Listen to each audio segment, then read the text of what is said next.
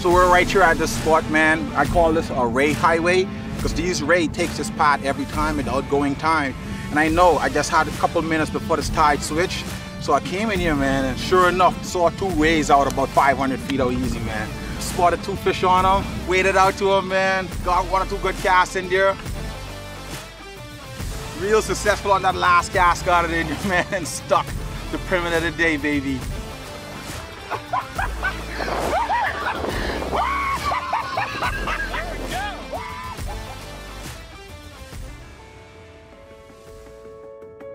I've guided so many other places in the Bahamas, and Soulfly is unique to me because the island is not so big, but it's all surrounded by ocean, and on the west side have some of the greatest flats ever.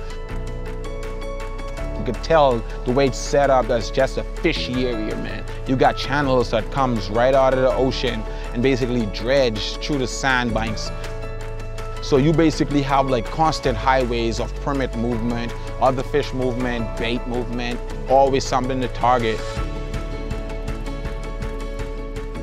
Seeing a stingray, it's like, man, I can't even describe that. That's like almost like finding a new girlfriend. Because once you see the stingray, you almost look to see the permit following behind. It's like they're friends that can't get away from each other. Once you could figure out the ray movements, it's like you could always stay in healthy permit fishing throughout the entire day, just tracking different ray families on the flats.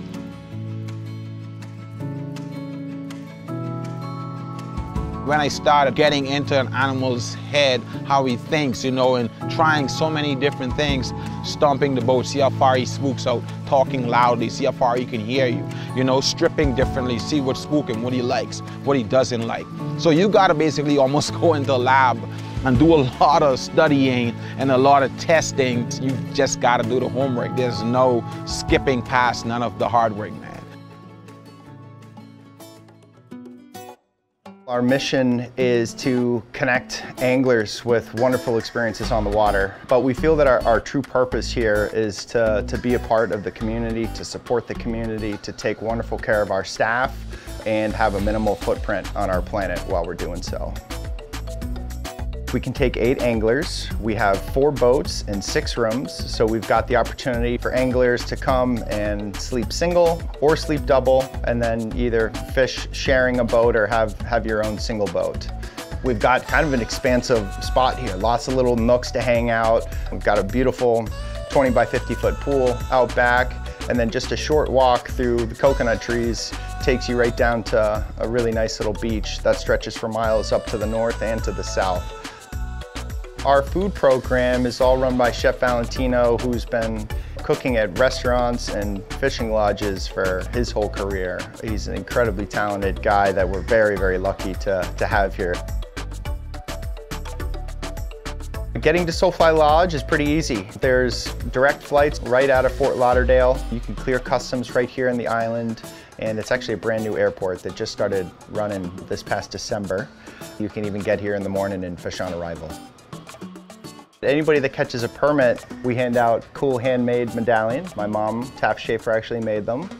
You also get an entry up on the permit wall. So we've got these cool little wooden permit cutouts that you can sign.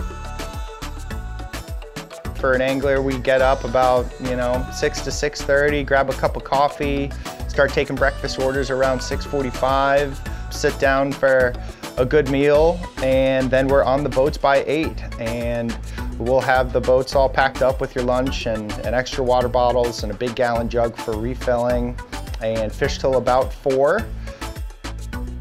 When you get off the boat, we'll be at the dock to greet you with a cooler full of cold beers or seltzers and a nice cold towel to wash the day off your face, and come on back to the lodge to relax. Each time of year has different nuances with weather that have pros and cons attached to it. There's bonefish here all year round. The permit, there's definitely some times of year that are better for the permit, typically early in the season and late. September, October, May, and June are prime time for permit. And then also typically a lot of the other species that we target are here year round. We're very family oriented, casual, but we work really hard to have a refined service. I think it's that mentality that really resonates with our guests that find themselves wanting to come back and back and back, is just the connection with the people here, the connection with the team. Of course, the fishery is wonderful, but I think those are the things that people really remember is the people that they meet here and the connections they make along the way.